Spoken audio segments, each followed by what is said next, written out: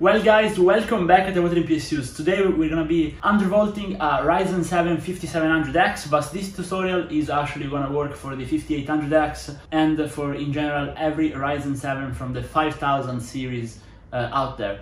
So the goal of this tutorial is to reduce your temperature, mainly, reduce your power consumption, and depending on how you set it, increase the performance a little bit, as well as smooth the frame times very much. This is gonna dramatically improve the experience in games if you're feeling a bit of stuttering due to the turbo boosting of the CPU, because it's going a bit too high in temperature.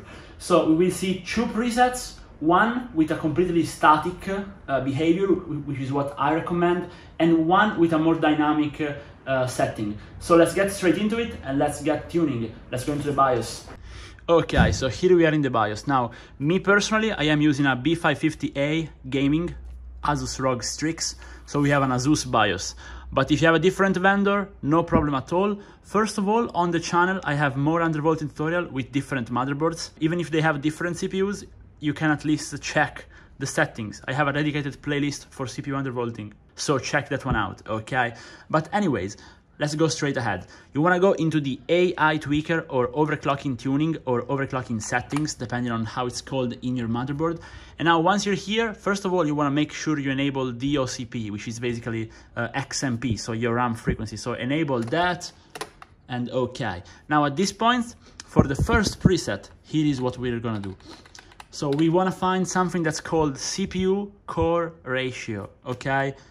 And we want to hit 40. Right there, nice. Then we want to go all the way down until we find CPU voltage or CPU vCore or vCore, okay, or core voltage, depending on how you want to call it. And then we want to put it into manual mode, and we want to put 1.025, okay. And this is for the manual.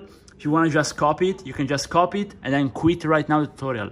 However, if you want to learn how to tune this a bit better, basically, you can increase this one for more stability, okay, because the lower the voltage is, the lower the temperature and the lower the power consumption.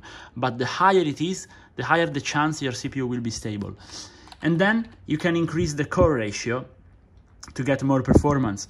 So, for example, here is an example of what you might find if you want the maximum possible performance. You might want to put 44 on the CPU core ratio and then 1.2 on the CPU voltage override right there. And this, if you have a good CPU, is gonna work and it's gonna give you 10% more performance than putting 40. So you understand how this works. You just raise the two and check if they work. So this is it for the manual version. But in case you don't wanna reduce the core clock, we can also do a dynamic one. So with this, you get more performance in productivity and you get overall better performance in games, but you might get lower average FPS. So if you wanna get the absolute maximum performance just for gaming, it's better to leave this on auto, okay? And then on the CPU voltage, we don't wanna put manual, we wanna put offset, and we wanna select a negative sign and put 0.05. Now, if you are lucky, you can go even lower. So for example, 0.075. This would be even better, but 0.05 is gonna work for most people.